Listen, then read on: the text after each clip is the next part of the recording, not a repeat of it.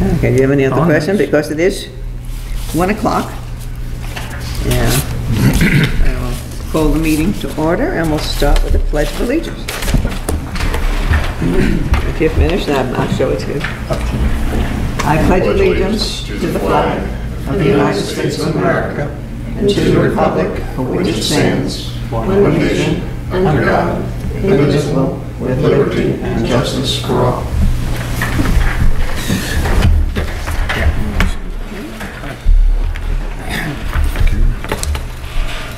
And we have before us the agenda. Are there any additions or modifications to the agenda as presented? Since we do have a legal bill, should we just put it in under trustees? That's down at the bottom. Sorry about it. Oh, legal invoices, okay. All right, I just didn't. There's that addition. Okay, seeing none, may I have a motion to approve the agenda as presented? So moved. Second. Mr. Paxton? Yes. Mr. Kretz? Yes. Ms. Graf? Yes. Again, make a motion to approve the payroll in the amount of $270,550.34. Second. Mr. Paxton? Yes. Mr. Kretz? Yes. Ms. Graf? Yes. Make a motion to approve the bills in the amount of $201,152.29. Second. Mr. Kretz? Yes. Mr. Paxton? Yes. Ms. Graf? Yes. I'm sorry. Make a motion to approve the minutes, regular meeting minutes held August 4th, 2014. A second. Mr. Kretz? Yes. Mr. Paxton? Yes. Ms. Graf? Yes. I don't see any citizens in the audience wanting to speak. Anyone else wants to speak? So we will move on to the next order of business. No old business, no new business.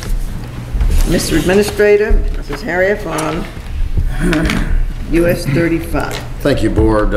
In your packet, there is a draft resolution that the county prepared that is going to be circulated between the county, City of Xenia, City of Beavercreek, potentially as well as Xenia Township and us.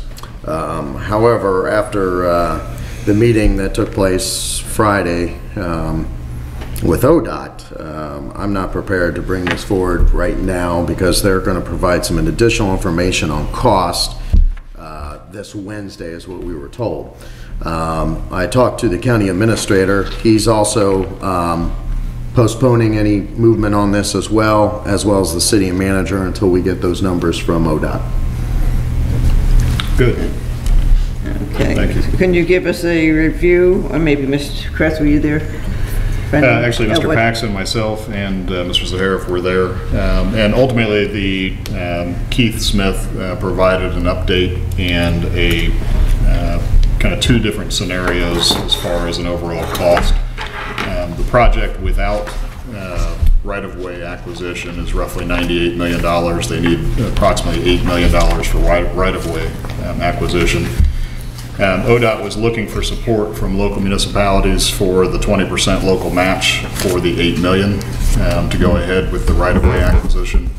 And what was discussed at the meeting essentially was that if we, as local municipalities, sign on for the $8 million or support of the $8 million for right-of-way, we are in effect signing on for the entire project.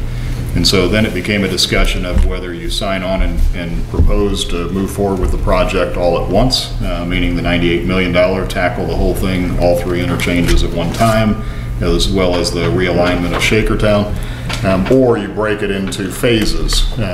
Mr. Smith brought up during that meeting that it would be possible, and if City of Beavercreek Township, or Greene County would agree to take on small portions of the project as local projects that could reduce the quote ODOT portion, such as the realignment of Shakertown or Heller Lane or access to Premier and Tractor Supply.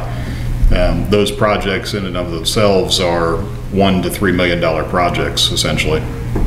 So otherwise, we talked about phasing the project out into 2 or 3 phases. The reality of that is that the estimate of cost of $98 million and the breakdown, if we went into individual phases, was all based on today's dollars. The project is projected, if it were funded, which it's not, if it were funded, the project is projected to go forward in 2017, 2018 in the initial stages. Essentially what I asked and some others asked for as well was that they recalculate those costs based on future value, not present construction costs, and they build some inflation into that so we know truly what we're signing on for, and that we don't have a $98 million project really become a $150 million project at the end of the day. So he's going to go back, they're going to do a little bit more due diligence, build in some inflation into their budgets, and come back with a more accurate cost analysis. Mr. Paxton, did I miss anything? No, that's pretty good. What was the We did all local that. match that they were requesting? 20%. 20%, yes. So I would assume, though, if we signed on to that easement, $8 million easement thing, whatever the cost would go up from that point, they would have to absorb that cost. That would be my guess. the right-of-way acquisition, right? Yeah, if anything above that. That's their anticipated. Yeah. And again, until it's completed, it's always anticipated with right-of-way acquisition. Yeah. So. But at this point, we're kind of in a waiting stage for them to come back with more information and a little more detailed information. Like I said, I challenged how someone could circulate a resolution without having a factual cost estimate. So that's what triggered the delay. So. Okay, was there any discussion, because I had a prior engagement, was any discussion whatsoever on how the local match was going to be generated? Didn't really get to that because we couldn't come up with a solid cost. Yeah, there wasn't a solid number to work off of. There was discussion after the meeting amongst some of the local jurisdictions of having smaller breakout discussions and meeting once we get that cost, and then who's involved in that discussion, the county, the city, the township, as there are other communities as well, Montgomery County, city of Xenia Township. So there was some discussion of breaking that group into smaller groups. Someone talks about the match and funding from local jurisdictions. Okay. There was some discussion about the project being of a benefit to the region and the travel of commerce up and down the highway. Perhaps maybe it would be, there could be a discussion regionally and give regional support on this instead of locally, which would spread out the cost of the $8 million easement. There is one possibility that... MVRPC was there. Yeah, okay. So, there is a piece there that I know. I forget, you can borrow a certain amount and pay to the others. Right. I forget what it's called.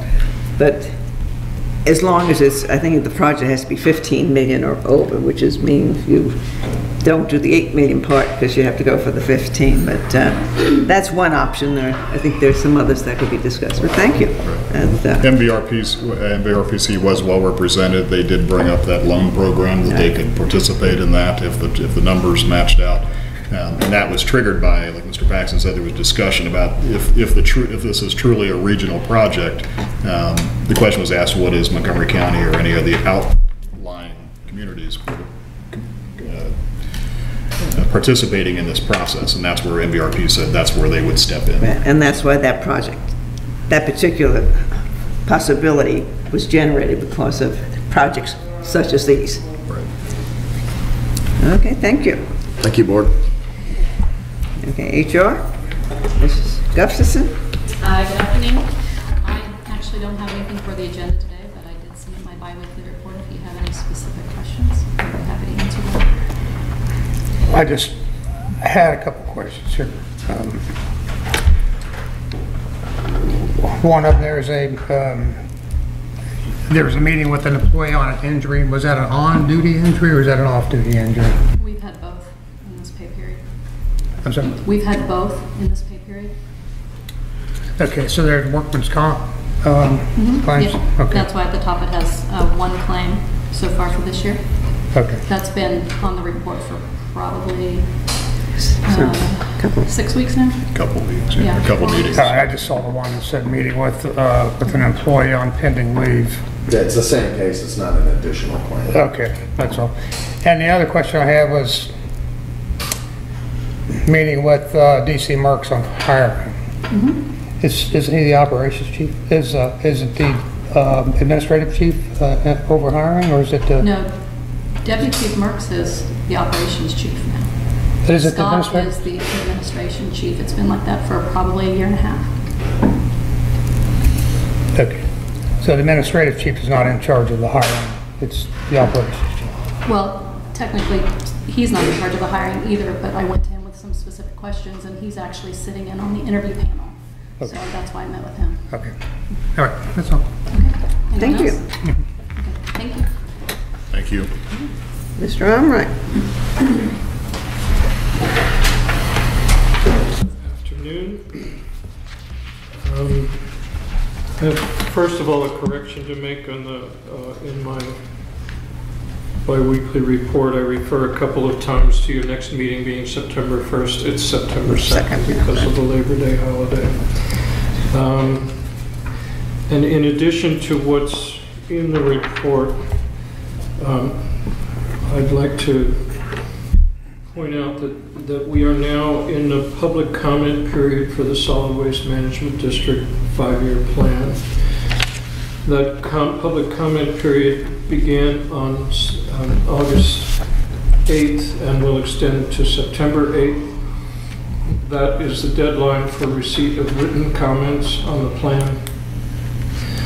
There will be a public hearing in the evening on Ledbetter Road on September 10th on the plan. At that public hearing, both verbal and written comments will be accepted. The full plan is available online, and it is 160 pages, some of it just dizzyingly boring. But to highlight, I don't know whether you've received them, but there are both executive summary at the beginning of the plan, and there's a plan overview. That's a point-by-point overview of the plan. Now would be a good time to look at that, and if you see anything alarming, now would be the time to take a look at the full plan and give any feedback to solid waste. You can go through me if you'd like to do that, or directly with Dana Storts. In our mail, they just gave us, the county sent, this Greene County, they gave us the plan overview. Okay, So that's if the you think the overview that's part executives, of the plan. okay, do you think the executive summary, whatever it is, if we should get the additional piece, just make sure we have it? That's it. Yes, I can download the entire plan and circulate it if you want, or any piece of it. I will point out that probably the most interesting pieces, the most interesting sections 4 and 5. 4 describes how the solid waste management district is organized today. 5 talks about the changes that will be made under the new plan. Those may be the most interesting. Section 8 is the budget. That's of some interest as well. Let's see. Ratification then would be scheduled for October.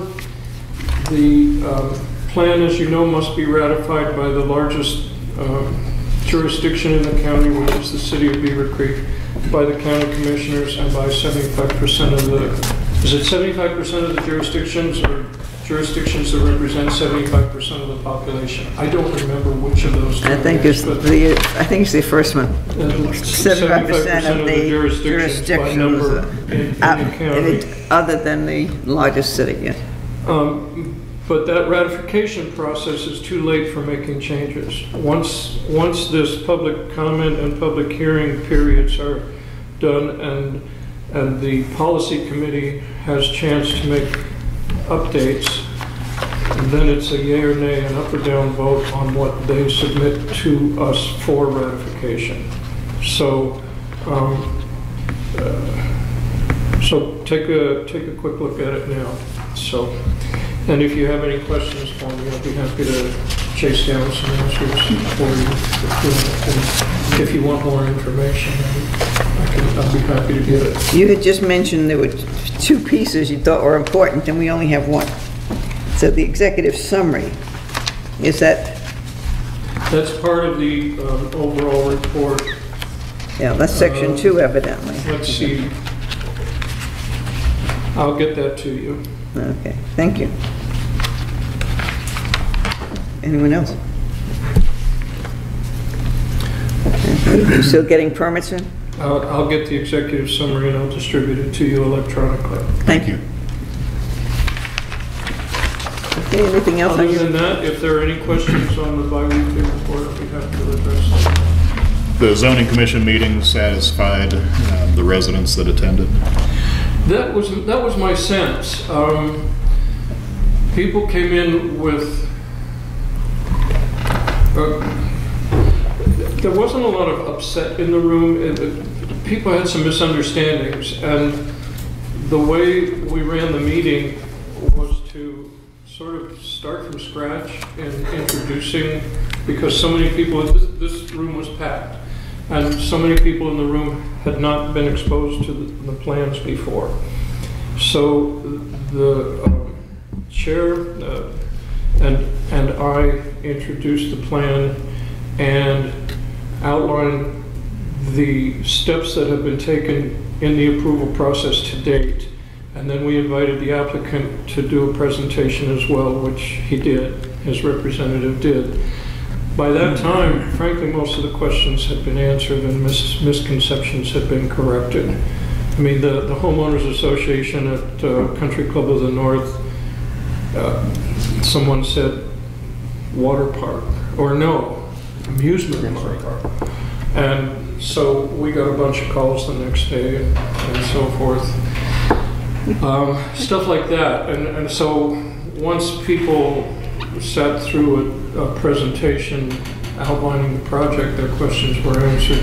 There were a few concerns expressed, the same concerns that have already been expressed by the commission itself. And I got the sense from people as they were leaving that they felt like we were managing the process well, and they didn't feel any need to express any misgivings or whatever. Good. And we have the Homeowners Association being copied on notifications. Yes, anyone who's contacted myself or the zoning office who are outside that 500 requirement, yes, we are collecting those names and phone numbers as well as email addresses so that we can send any type of notification from the zoning commission on when meetings are, or eventually when the trustees hear it as well. Okay. The commission began work on constructing a resolution by going through all the permitted uses item by item and weighing in on whether they wanted them included or excluded, and if excluded, then why, and so on and so forth. So that kind of work, nitty-gritty, was begun after the public presentations were done. And Ms. Frick and I will be working together on crafting the actual resolution for initial presentation at the next meeting in September. Okay. And the 4th, I think. How closely tied is this project, as far as it happening, to the Trabeline 35 interchange? Is one conditional on the other? No, I would. Well, the Route 35 work is definitely not contingent on this project happening. Is this project contingent on it? However, the opportunity for economic development in the region certainly lends support for the Route 35 project. I mean, District 8 is able to go to Columbus and say the word jobs, and that there's sort of a symbiotic relationship, but not exclusive relationship between them. Either one could go forward without the other. It's a matter of speculation as to whether the current status of the Route 35 job was maybe perhaps a reason for this public presentation of a project that's frankly been floating around for 20 years. Why now? Well, possibly it's because we're at the next phase for the Route 35 work, and they felt, and the owners, the applicants felt like this would be a good time to make it public, to bring it up to everyone's attention.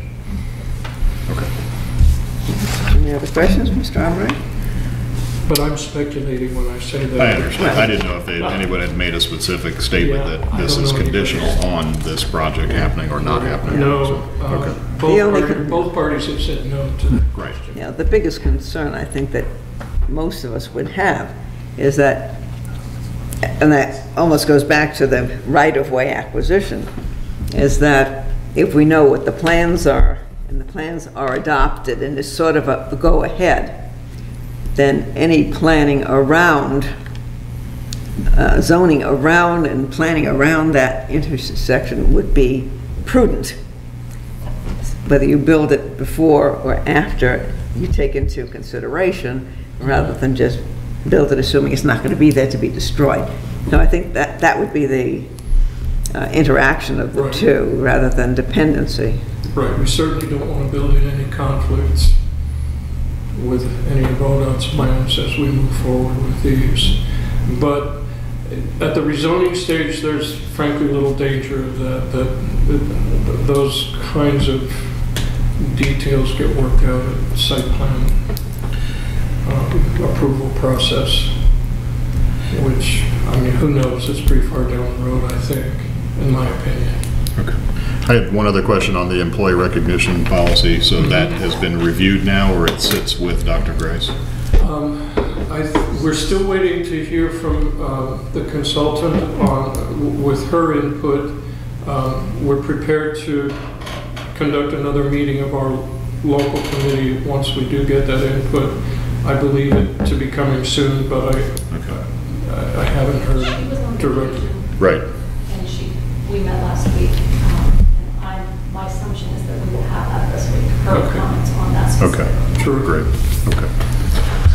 It's been 9 months. It's time to have the baby. As soon as we get Yeah, it scheduled meeting. it gets to be a long, And I frankly don't expect wholesale revisions Okay. beyond Okay. what the board recommended to us when we presented that first draft. Okay.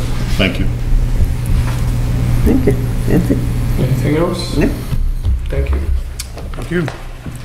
Okay, IT, Board, I sent this Mr. morning. Erickson's kind of bi-weekly report over the weekend, so. Yeah, if you had any questions on any events the last 2 weeks? Just the telephone, and I'm glad that you did address that. Yes, I know I called, one day last week, and the line was busy, and the line was busy. So I finally called someone on a cell phone saying, there's something wrong with your telephones, because the lines aren't, I know that when I get that busy signal, then there's something wrong. So obviously, I don't think anyone here knew about it until, we said, oh, there's a problem here. So thank you for getting it. Yeah, there was several communities who use the same service throughout Ohio, Indiana, and Kentucky were out of service off and on until Wednesday. But you can get a lot of work done when you don't get interrupted by phone calls. The fiber line, obviously there was a major fiber line that was cut in Columbus that affected 3 states.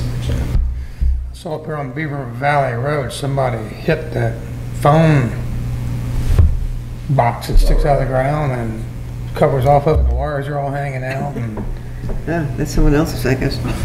I just wonder if that's causing an issue with some of the stuff there as well. Well, the service outage we had experienced last week was all fiber line. Fiber lines. Any major concerns, issues, or challenges? No, not that I think of. Jeff's will be back sometime tomorrow. Okay. Flying in. Not sure if he'll be back Wednesday or Thursday. Okay. All right. Thank you. Did you have, other than the phones, did you have any I issues? said a report about the email. I don't know if you all noticed, you got a big chunk of them all at once cluster last week. That was the Barracuda software spam folder kind of acted up. So you got that working and had to go through Mansion manually fire all the old stuff that hadn't been passed through yet. Thank you. Mr. Parks. Good afternoon, Board. I have a few items on the agenda today. The first item on the agenda, with regret, I accepted the resignation of Brad Fogel from my service worker 1 position. His last official day on the book is Friday. His last official day here was last Thursday. I would like for approval to move forward with filling that full-time position. I'm bringing a candidate back to the next meeting for approval. My thought is at this point, I'm probably going to offer it to my part-time employee, but I have not had a conversation with him because I don't want to have that conversation unless we can move forward. And with the second full-time vacancy I have, at this point I'll backfill with another 1,500-hour employee until we get all the way through this audit and see exactly where we need to stand.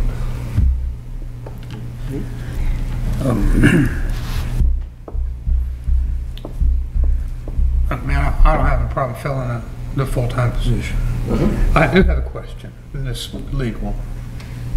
If somebody writes a letter of resignation and they name their official last day of work, can they choose before that last day to not move on? Is it that they can choose to that last minute? So if we hire somebody else before they actually leave, and that person decides not to leave, we can't force them to leave, can we? Even though they've written a letter of resignation and all that? Well, I mean, technically, they're at will, so I think once they give the letter of resignation, I think it's reasonable for the employer to assume that that is a resignation. If he came back and said, well, wait a minute, I've changed my mind, and if you've already filled that position, I don't think he has a reasonable expectation of keeping his position at that point. Is that what you're asking? Yeah. Until they've actually...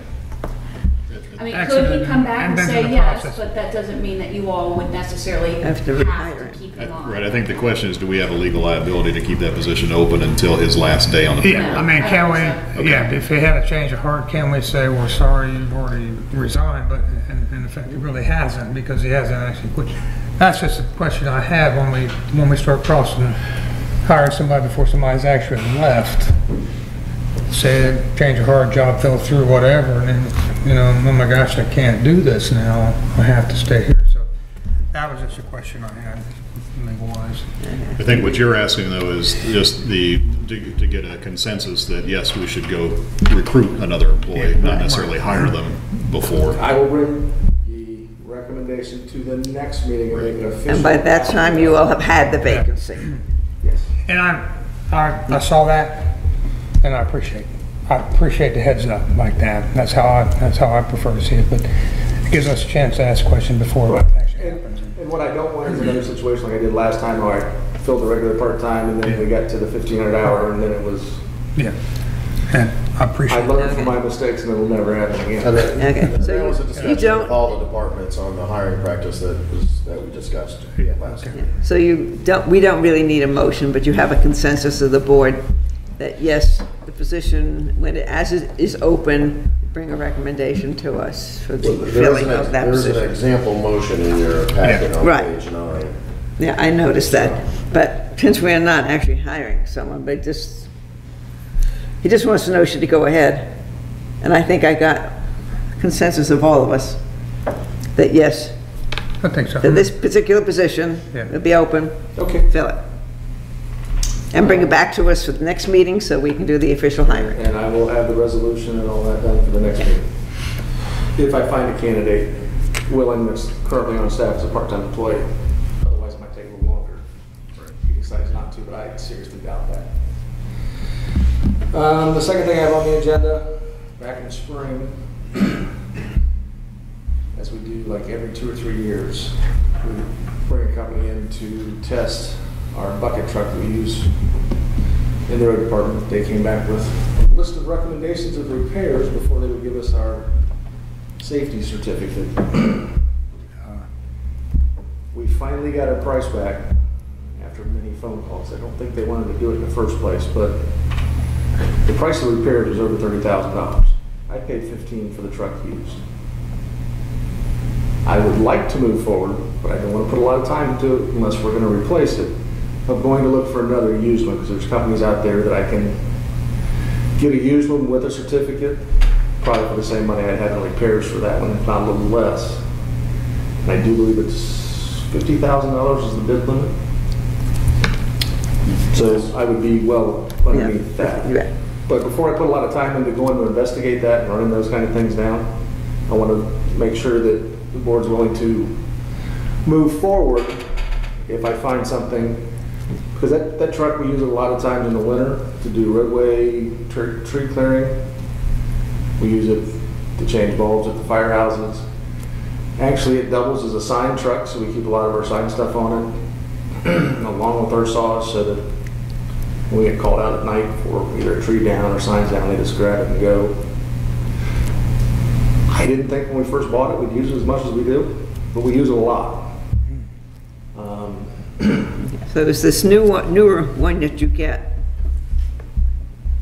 A used one would be newer than the old one? Oh, yes. Okay, so it'd be a newer used vehicle. Several years, and there's a couple companies out there that buy them from utility companies. Some of them have higher mileage, but either they're reconditioned or they'll tell you where it came from, but they also, when you get it, you get that, here's your DOT inspection, which is something we currently don't have. And the one we currently have is parked. Whether I use it as a trade-in or I put it on gov deals, I'll never put another guy up in the bucket. Okay. I have a couple questions. Who does the safety certification? Is that Alltech, which is the company that has the. How often do you have that truck certified? Annually? We're supposed to have it annually, but we do it like every other year. Okay. So how long has it been since it was certified? Roughly, I mean, last year or a couple years? It's probably been a couple years. Okay. And the big thing this time around is all the cabling system needs to be replaced because it's, the recommendation is. It's hit its limit. Yeah. Okay. And the new used vehicle that you would purchase would be certified? Yes. Prior to us buying it? Mm-hmm. Okay. And so a lot of you're not going to, this, what I'm going after is if you buy something from Ritchie Brothers Auction, who has a lot of these trucks on their auction lot on a regular basis when I drive up and back forth between Columbus and here, same with medic units. There's no assumption that it's certified. Right. So to buy a used one that is not certified, then you could potentially. Right, and there's a peace of mind if you buy it and everybody has a certification. It's utility, trader, they send us stuff, they usually send me stuff every once a month. And you can go out and you can find a recondition, and it has the certificates, it has listed with it. And those are the only kind of things I'm going to look for. Is something that comes in the door that I've already got a certificate for, because I don't want to go buy something and then have to dump a bunch of money into it. Because actually we did that with the 94 when we bought it, because I think we bought it off a used car lot someplace back in the day. So this, if I understand correctly, this is an unbudgeted expense, but we want to essentially use dollars that we had budgeted for the pickup truck that we deferred a couple months ago. We deferred, and I'll piece the Dodge as long as it'll go back in the fleet. So, and the amount we budgeted for that truck? 30,000. 30, that's what I thought. Do we need a You motion? answered, I'm sorry. You already answered a couple of my questions. One of them was how often we use the truck, and it sounds like you use it often enough to have one. It sounds like you have it dual duty, so to speak. Mm-hmm. Can you get it inside the bays to change the light bulbs in the bays, or how Yes, do you can. Yeah. Station 3, we've changed a couple fans in that building with the bucket truck. All right, I mean, some of them are high enough up there where, all right. So joint purchasing and joint using a truck like that might be out of the question because it might be used on a spur of the moment, or not all your work is necessarily planned with this, with this vehicle. So, all right, that was another question I have. Okay, so $11,000 to fix it? Is that what I heard you say? 32.5. 32.5. To fix it? Yeah. To fix it, to certify it. To fix it to be certified. Yeah. $32,000? Yeah. There's a couple places on the bucket itself that are cracked, which are no biggie to you and I, Yeah. but they won't certify it with those in there. Because electrical and that kind of thing? Yeah, Or? well, all the cabling. The cabling is the big expense. Is the big expense. Okay, wow, okay. So it says repair for 32.5 or buy something newer that's already certified for 30 or less. Yeah. That's the choices we have. Well, that seems like, And no. Well, and I'll put the time into it if you're willing to move forward. What's the consensus, Mr. Chris? Do you believe you can buy one for 30,000? 27.5 is the last one I found last week Okay. when I was writing this up, but I haven't, like I said, delved into it too far. And I'd like to. What I would like to see is if it's possible, and I don't know what it's at the will of the board ultimately, is if we could retain some of that 30,000 as a setback essentially for any unforeseen issues that come up with a used piece of equipment, which they always do. Right. So if we could buy it for 26 and hold 4 back or something, you know where I'm heading with this. Right. And Just a reserve. Right. And my goal is the one that I currently have. If they won't give me what I think is fair in trade, which is probably not much, we can put it on gov deals.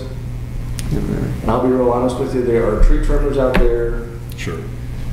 private citizens, that'll say, we'll pay you. That's kind of how I want to help offset that cost.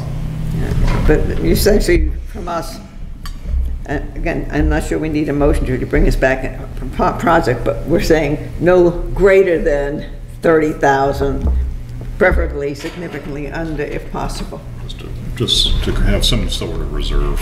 So, But we agree with you that you should be spending the time to look for a replacement vehicle for the bucket truck that can no longer be certified. worthwhile exercise. Yeah, well, then what are the next thing on the list? So far you have 2 for 2. And this is an exercise. You're saying we don't have any salt. Well, the Swafford G group that we went with, which is 101 entities in southeastern Ohio.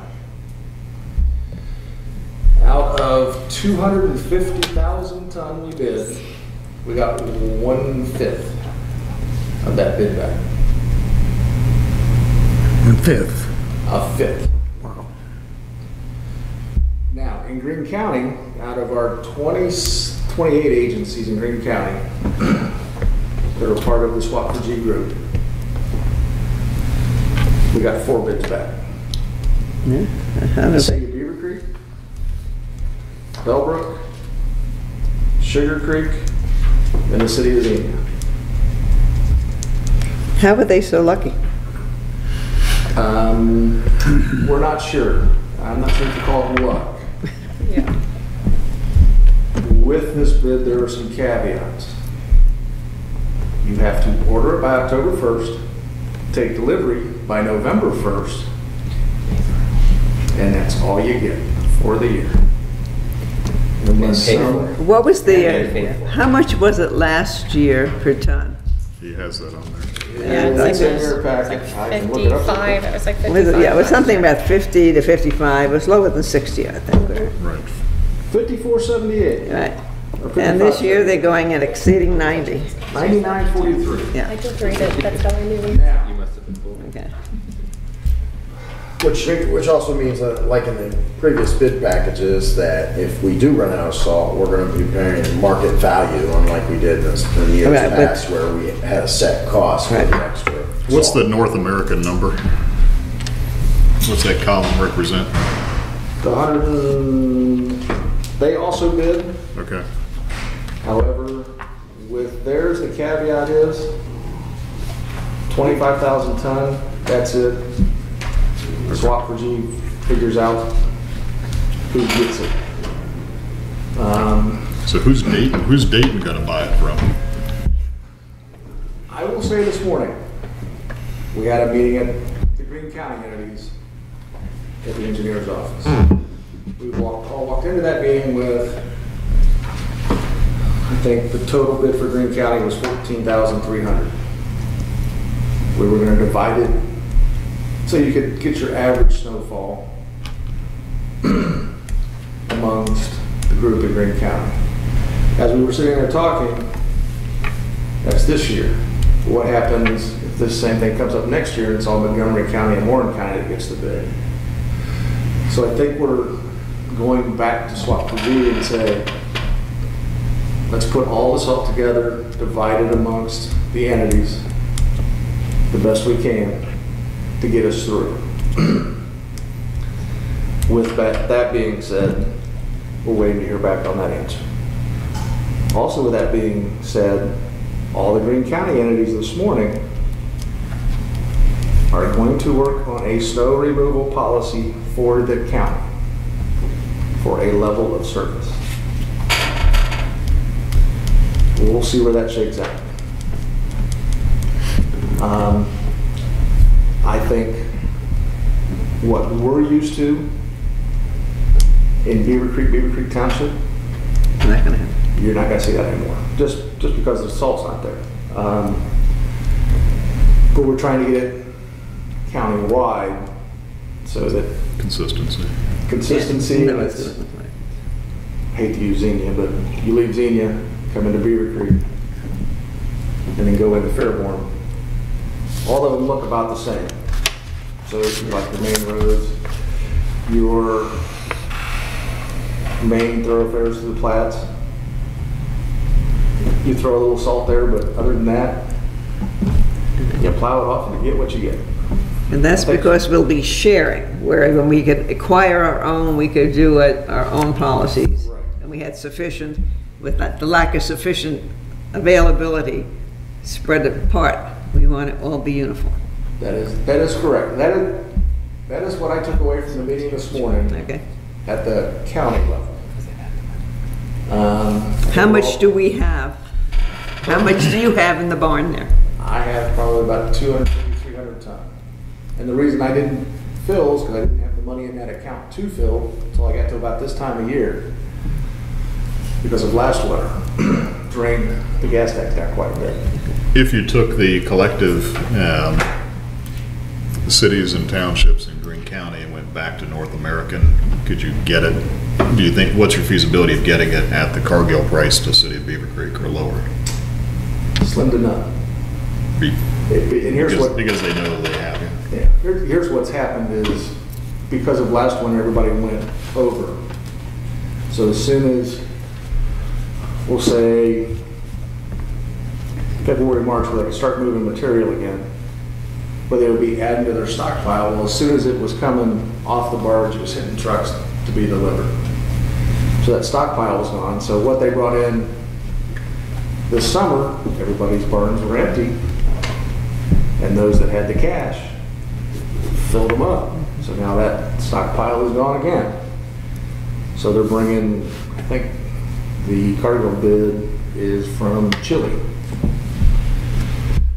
And that's one aspect. The second aspect is last year when companies bid, like Cargill usually comes out of Columbus.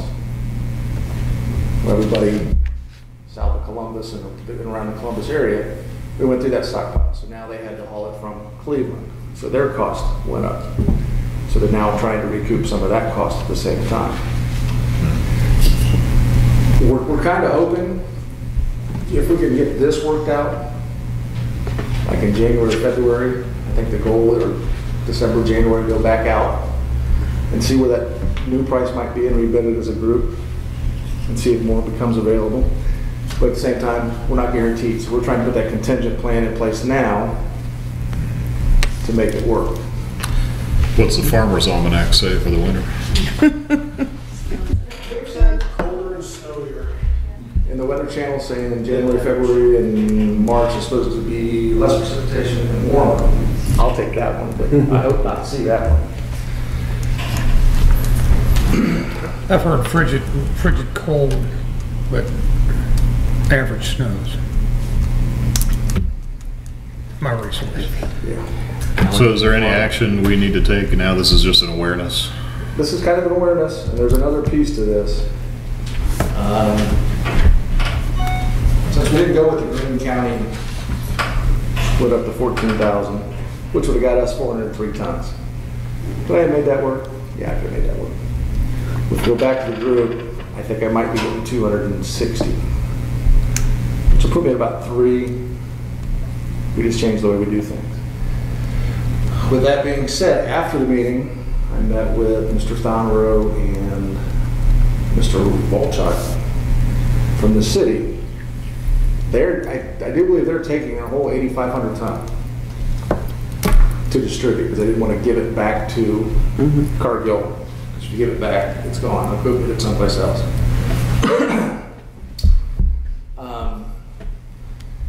They are trying to figure out some kind of plan on where they can take it.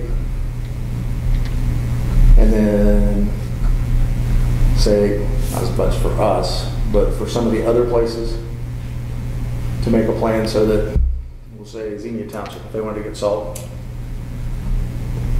they give Beavercreek a check for 100 tons of salt.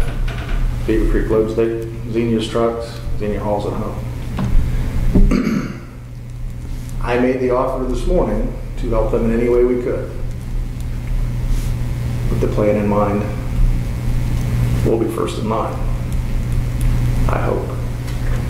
But kind of gave them, if they need a place to deliver some of it, we have space at our place. The other thing is loading it and unloading it. Offered for that. Probably be a 30-day period with our loader and a guy dedicated to the loader to do that. But it's kind of trying to work together to get all of Greene County's needs met the best we can. So that offer is out there if you hear rumblings about that.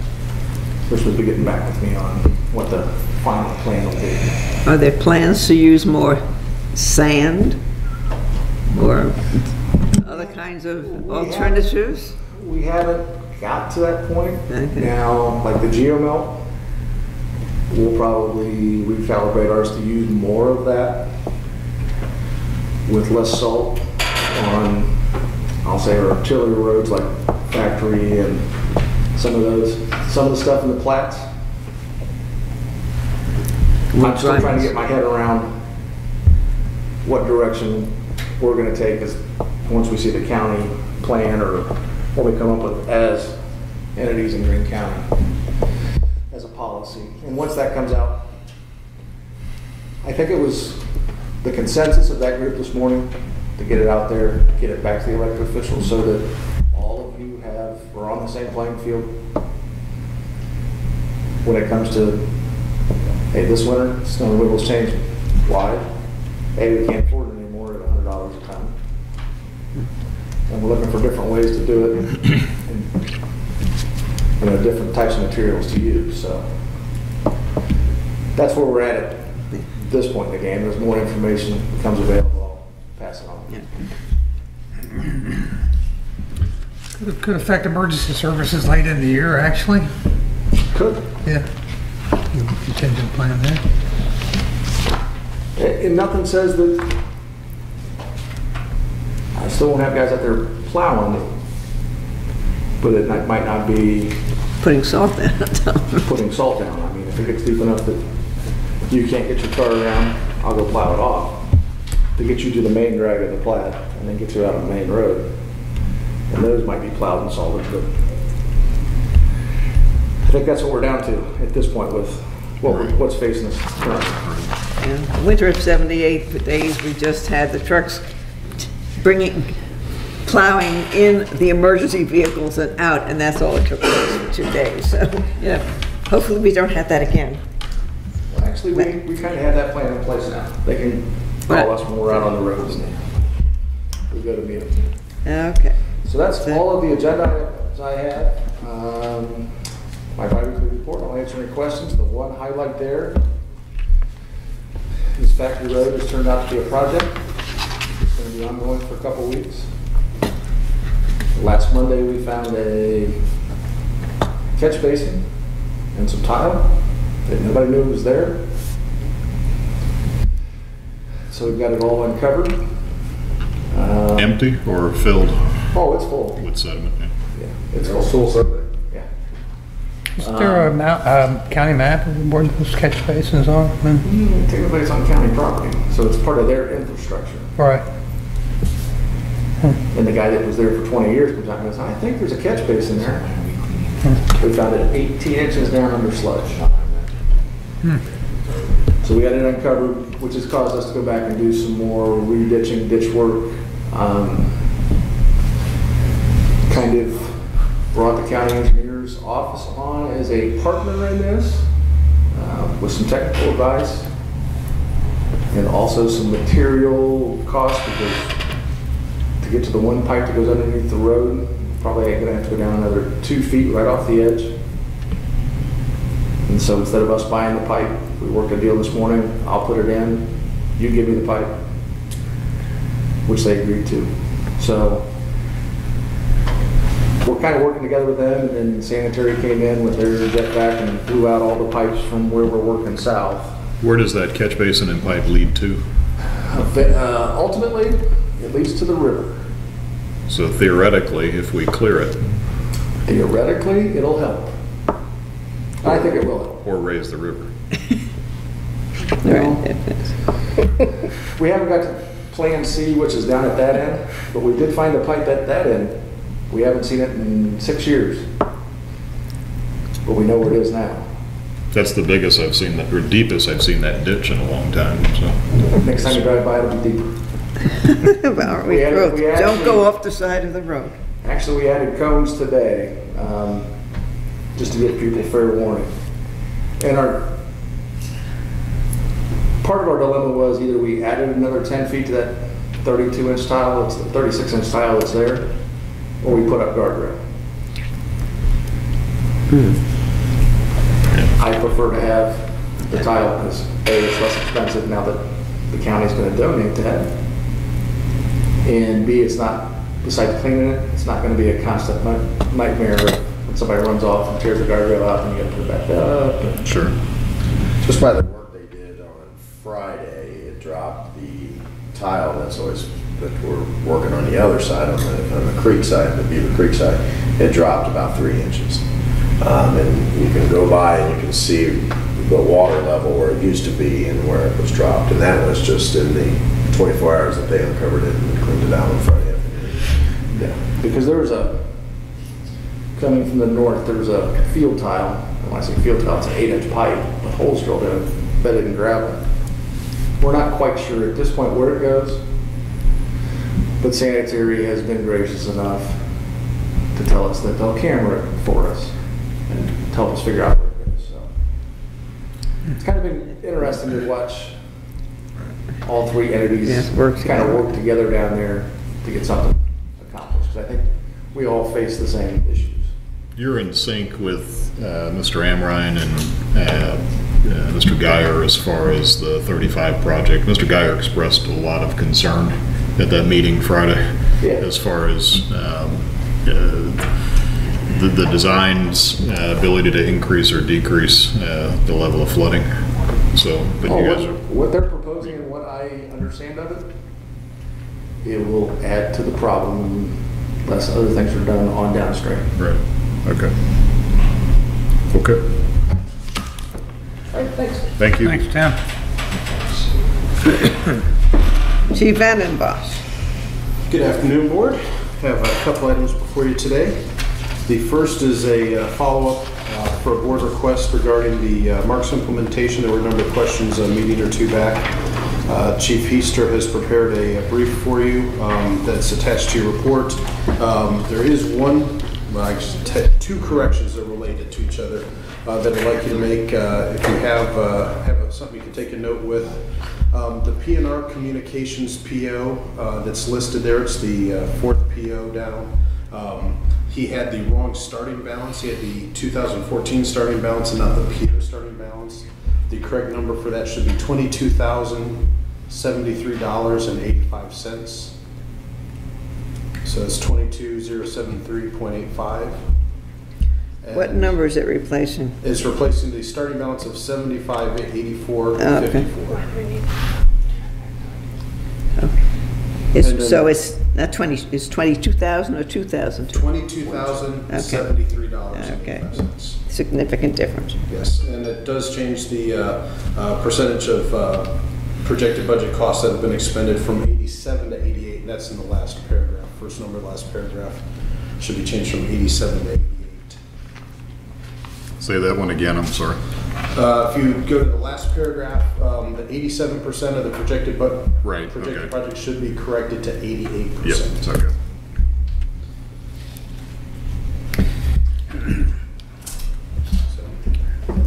Along with, I'm sorry. Go ahead and finish. I was going to say, along with that, we had the biweekly report, and I can cover or answer any questions on any of those if the board may have.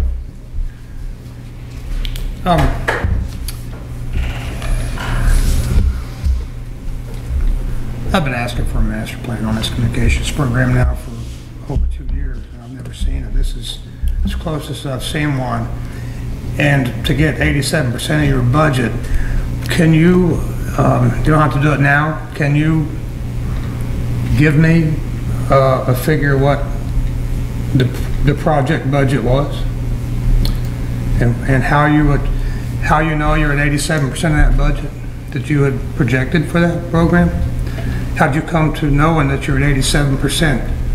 I believe if you add the purchase in this starting balance of the purchase orders, that is the 87, 88, corrected 88%.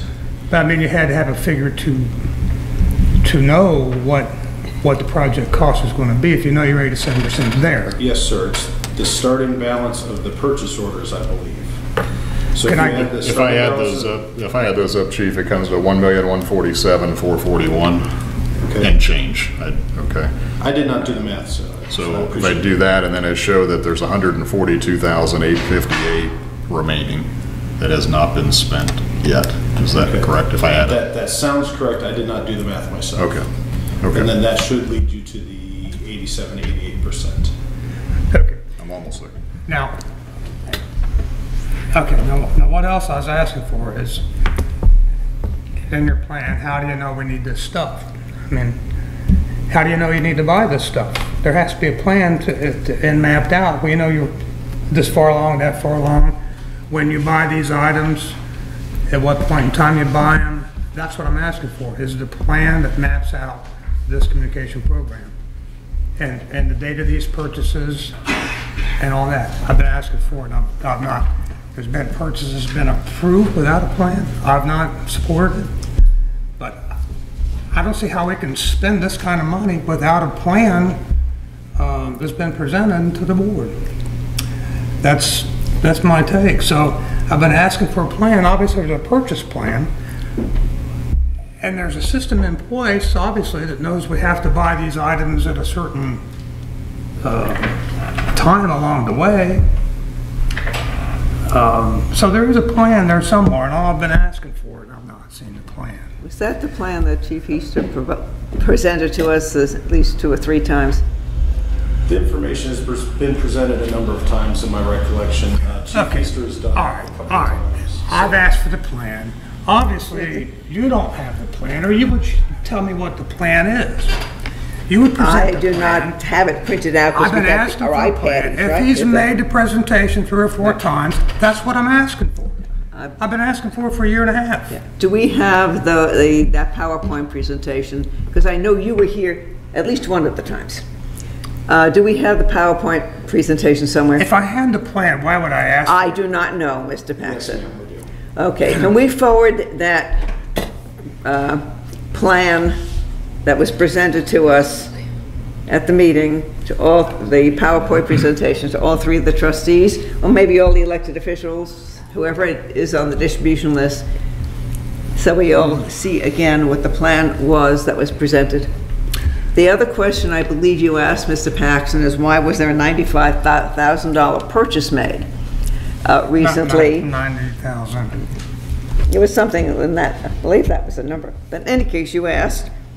And so I believe I got the answer. The answer was all these pieces had been, they had not been purchased. They had been planned and ordered. And we do not pay for anything until we get what we have ordered. That piece that for which that bill was paid because it was, the pieces were on order. We then got them when they came in, and that bill was paid once we got the equipment that we had ordered. We did not, even though we ordered it all up front, it didn't come all at the same time, and we only pay for it when we get it, which I think is prudent.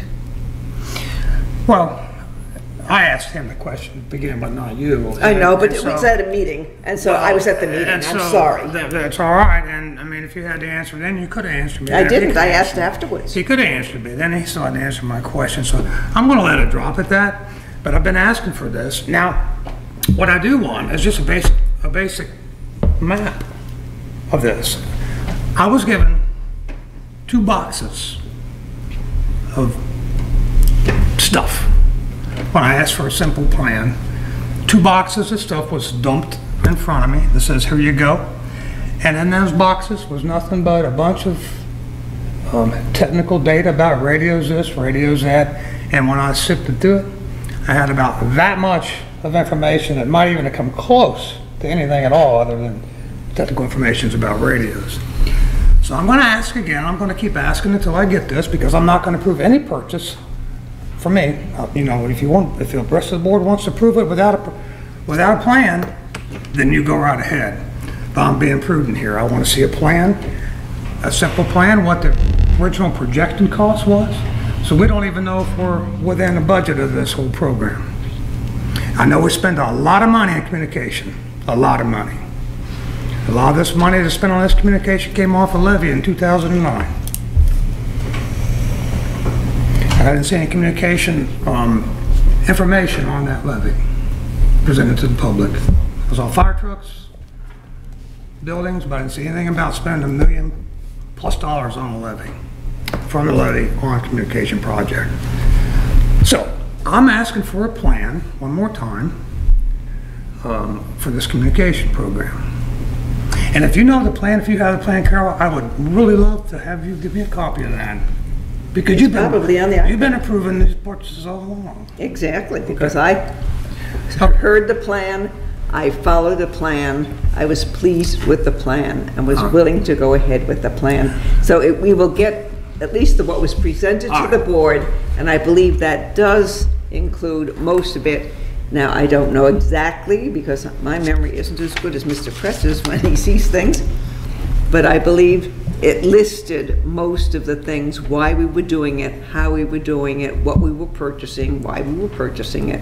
And so if we could get that presentation sent to all of us, if you want it printed out, I guess they could print out I would like that, because I would like to share with other people in the community that have an interest in this program as well. Okay, so I mean, that's the overall print program. Print out the PowerPoint. Yeah.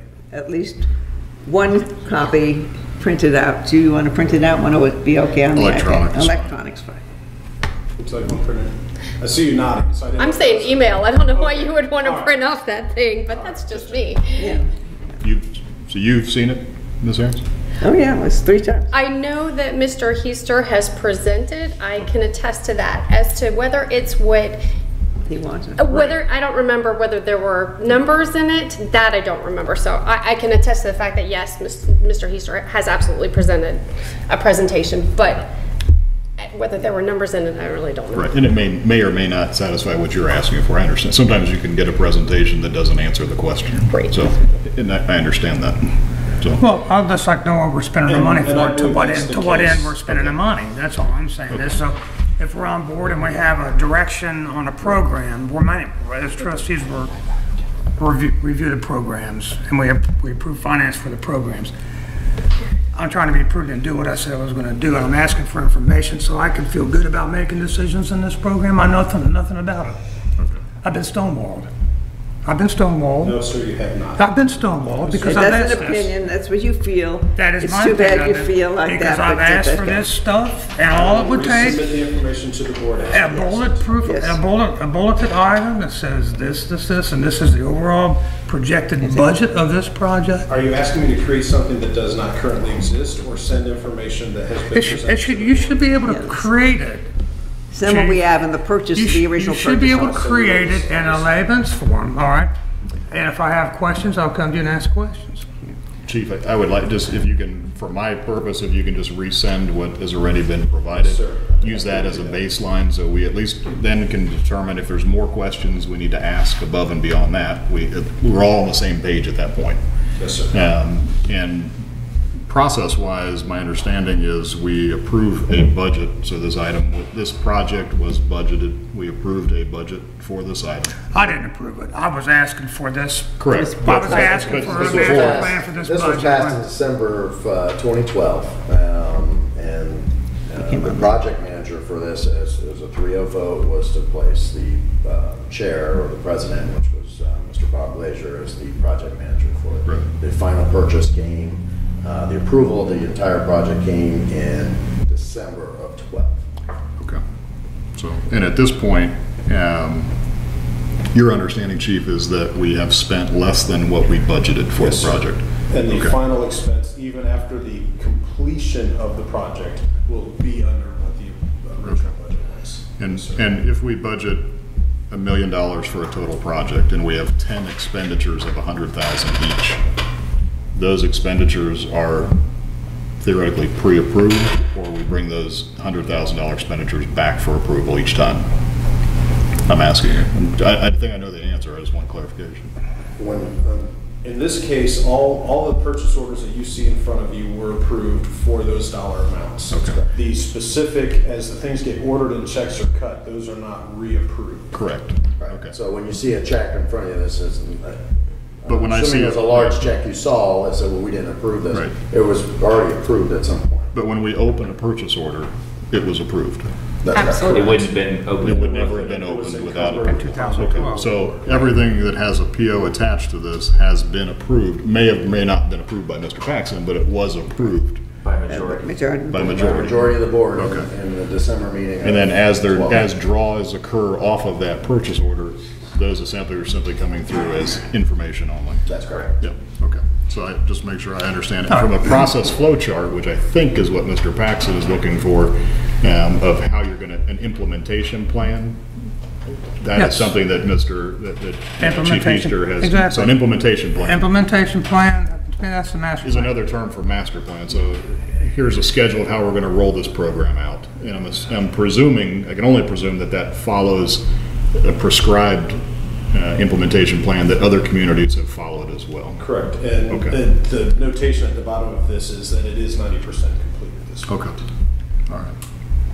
So the good news is that it's 90% complete. Yes, sir. If you can just follow up with information so we can establish that baseline of information that's already known. Yes, sir. To be known by everybody, and then we can kind of work from there, Yes, if that helps. 'Cause I understand Mr. Paxson, I understand you, so. I have one other concern with this too, and the approval. The board has the authority to override the PO and drop it, because it was done with me and the project we're into right now. Now, here was the whole basis for this whole move supposedly to the P25 platform, was that it's not a sole proprietary issue anymore, that it opens it up for competition and pricing and all that. Open up That is section. correct. And so, but we've not seen any of this. When you bring things to the table, we've not seen the price difference, so we could, as a board, could say, you don't have two items here. You're making one purchase through Motorola only. We've not seen any comparative figures from Motorola to the next radio company to whatever. We've not seen those figures. So how do we know that we're getting the best deal for the dollar? That's not entirely true. So we are reusing. Well, it's true because that's how I perceive it to be true, okay? Yeah, it's how I perceive it to be, and that's why I'm asking the question. Okay, there's a misunderstanding then, because we have used, and our system currently has Bearcom equipment, has E.F. Johnson equipment, or excuse me, E.F. Johnson, which was Bearcom and is now another vendor, is stated in here. We have Maycom equipment, which is the old radio system that is P25 compliant, that's been reused. And the reason we didn't go with other vendors for the new equipment that was purchased was because of the competitive nature. Motorola came in with the best pricing by not only meeting their state bid pricing, but beating their state bid pricing by, I want to say it was 30 or 40% off list. So we got an exceptional deal at the time of the purchase, which is what virtually the entire county went to when it happened. That includes the sheriff's office, that includes the county departments, that includes City of Xenia, City of Fairborn, all the other agencies around here took similar advantage. There were a few that didn't. I believe Sugar Creek did not. Spring Valley may or may not, I'm not certain. But because the pricing was so aggressive, because of the open market, we got those deals on Motorola. Doesn't mean that the prices weren't examined from other vendors. It meant that the best price was Motorola. Just because we went with the Motorola product doesn't mean that it was not the best price. And we were able to reuse other vendors' equipment because it is a P25 open source platform. So those pieces of equipment that were approved and were set up to be used have been reused. And it's documented in here. Matter of fact, we're waiting. So one of the challenges with the open source, interestingly enough, is the vendor for Harris, which is the old Maycom equipment, which is P25 compliant. A large amount of our stuff is P25 compliant. They have not met the state security requirements to be on the system. The only thing that's holding us up from reusing that equipment right now is the initial vendor, who presumably would have been one of the competitors you're referring to, has not been forthcoming in getting their equipment certified to go on the state system. So we have it in hand, it's paid for. We were using it on the old system, but they have not made it secure enough to meet the security requirements of the state to be used on it. Now we're expecting that to happen in the next month or so. Well, part of that is because we're ahead of the game. Absolutely. I mean, the state system is a 2018 deal, so there's a big run to get on the state system now for some reason. So we bought all this stuff up front. So maybe if we wait a little longer, Could you restate that? We bought this stuff up front. I didn't follow what you meant there. I mean, there's a move. We didn't have to make the move to get on a MARC system until 2018. That's when the hammer was going to come down. Actually, we did. The county was getting out of the county radio system. It has been basically taken out of service, so there was no now radio it has, system. but the county voted in November. I know the county. 2012. I know that, but the MARC's deadline, the drop dead deadline was 2018. For P25 national That's compliance right. was That's 2018. right. Yeah. The county who owned the system was getting away from that in I know they were getting away from it because there was a decision to move towards the MARCs instead of building out the WNS. The county received bids on owning the system on a Motorola backbone system, going with the MARC system. They received a Harris, and I believe there was, I don't recall. There was one more. So the county commissioners kind of said, we're getting out of the radio business, we're going with the state, partnering with the state. Now there's different levels, as you know, Montgomery County is now looking at which level to go with. Do they own the system or do they share it? All right, so all the stuff you're telling me should be in writing in some kind of plan. That's what I'm asking for. That's what I'm asking for. Those presentations were made. The board's project manager was all right. Well, Trustee Glazier. If I asked for it, Alex, why wasn't it given to me if it exists?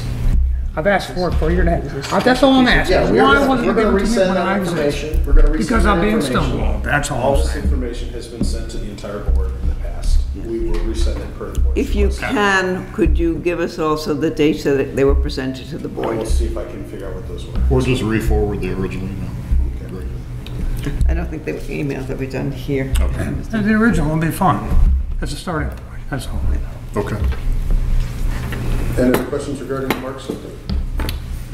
No, thank you. Just a couple quick things on the biweekly report. We've been obviously in negotiations. I don't think we're doing anything specific today with that. Our fact-finding hearing is scheduled for September 9th, so we're in preparation for that. If we're not able to reach agreement through fact-finding, we will be going to conciliation shortly after that. So we'll keep the board up to date. The board will have to make a decision whether to affirmatively accept a fact-finding report, to passively accept it, which is to take no action on it, or to affirmatively deny or dispute it, which that third option would then push us to conciliation, which will be binding at that point. So we'll bring the board up to date on not only information, the fact-finding report, but then also what your specific options are. But we will have a narrow window that we'll have to work with you on that. Organizational analysis, we're continuing to work with the Novak group and responding to their request for information, so keep them busy there. I mentioned in here the Xenia Tower renovation. There is a water tower that is the central point for data connections back to Green Central. They're doing routine maintenance, painting, and that sort of thing on the tower, so they have to take all the equipment off of it for a period of time, replace the equipment back on there, and so we'll be getting a new cable basically out of that, so that's the benefit we have there. They will be scheduling the move because there will be some short outages during the transition periods in there. The Walmart incident obviously occurred. I'm sure you've probably been very much aware of what's going on in the community with that. The fire department had kind of a very secondary role, which is good for us. We did make the 2 transports out of there. Probably the big thing is the level at which we were able to work with the police department. This came very shortly on the heels of our regular annual active threat training with the police department, which is basically 3 days, 3 8-hour days of very aggressive practical exercises, working in an active shooter environment, dealing with how the police operations work, what our operations are, and it's one of those times when our operations are a little different than usual. So the crews are able to use some of the ballistic vests and things that we've recently purchased during that training. I don't believe they had to use them on the incident itself because it was over so quickly, but we were able to institute a unified command. We were on the common radio system, which is obviously a huge asset for us, and we've already completed a post-incident critique with the police department to look at how our plan worked in conjunction with the actions there, and it sounds like everything went very well. I, of course, was out of town for it, so I found out about it sitting at a Minnesota Twins game. So, other than that, the last big thing is we are going to have the Battle of the Badges blood drive. If you are interested in donating blood, I'd encourage you to come out and support the fire department there.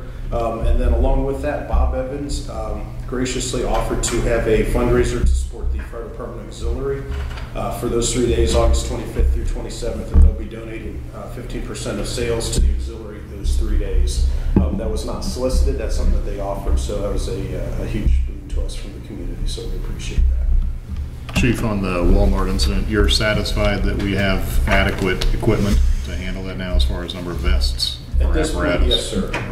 In the future, as we digest some of the information that was covered at FRI, which is where our 2 chief officers just returned from, they may have additional information, but based off of our recent incident and the training we've done, we believe we have the proper amount and type of equipment.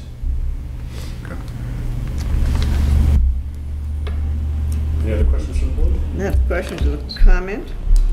In August, I just have a question about the community room usage. Yes, sir. I think we should have some kind of a policy on the usage of that room. I've heard there's a business using that room to use that as part of their business. I mean, community groups and some business using it for doing business. I think that's where the line should be drawn. I mean, I don't think anybody ought to use it for business purposes. Which business is that? I'd rather not say right now. I'll talk to you afterwards. Okay. We actually discussed a policy a few meetings back. We walked through that. we discussed whether we should charge or not. Right. I think Whether we should charge, yeah. And I don't think we... Did we come to a conclusion on that? I don't recall. I believe we deferred that decision. But we talked about whether it was a nonprofit essentially or a for-profit type use. Right. Yeah, we have one long-standing for-profit that has used it, but not for direct sales uses, but for training, personnel development, and that level. Training, things like that. Yeah, and they have quite often donated, right. So for what that's worth. And I think that was the discussion that we had, that particular use was a strong supporter as well with donations. But yeah, if the board has a policy that you'd like to recommend, we can certainly draft something up in accordance with that and move forward, so. Mr. Zaharoff, if we have a current written policy for it, No, or is It's it's not. an informal? It's informal. Okay. Again, it's been one of those that's kind of evolved along the lines of who's requested it, and if it seems to fit the appropriate use of the community. Okay. Somebody would. Does, can we just request maybe what Wright State or any of the other community type based that have rooms that are used by the public, either for nonprofit or for profit, and just find out what they would charge for something like that, or if they charge? Not that we want to follow, but at least we have a baseline. The key, I think, what you're proposing is that it's not abused. Yes. And that's paid for by taxpayers. Yes. And I think with the when we had this on when we talked about this as far as conceptually creating a policy, I think one of my questions was people or groups from outside of the community using that facility, and they may not be contributing to the tax dollars that are paying for it. Yeah. And I think there was an increased cleaning cost and maintenance cost. There's definitely a maintenance and upkeep cost.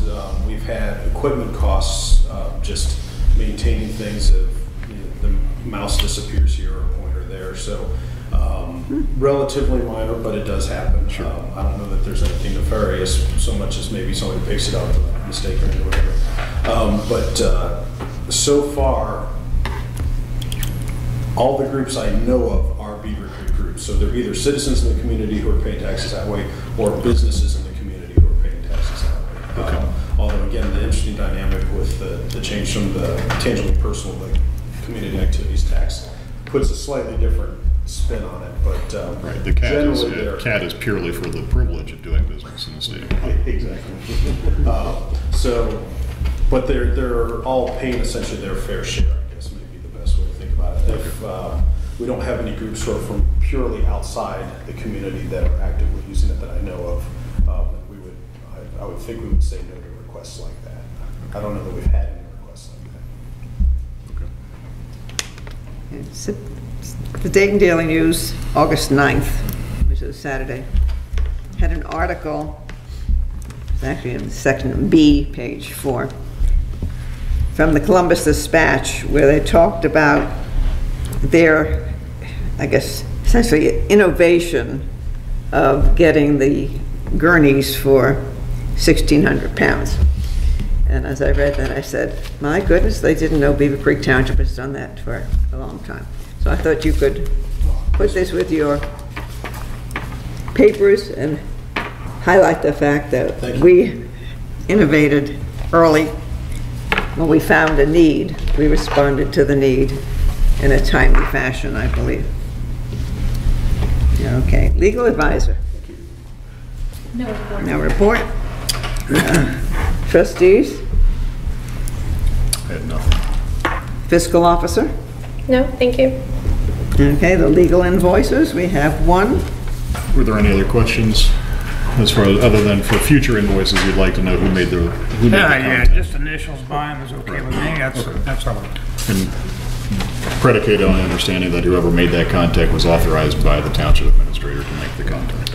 Yes. So based on that, I'll make a motion to approve invoice number, sorry, my contacts are fuzzy, invoice number 2616353 dated July 25th, 2014 from Taft, Stettinius, and Hollister in the amount of $2,664. Second. Mr. Kretz? Yes. Mr. Paxson? Yes. Ms. Graff? Yes. Is there anything else to come before the board? Seeing none, I will entertain a motion to adjourn. So moved? Yep. Second. Mr. Paxson? Yes. Mr. Kretz? Yes. Ms. Graff?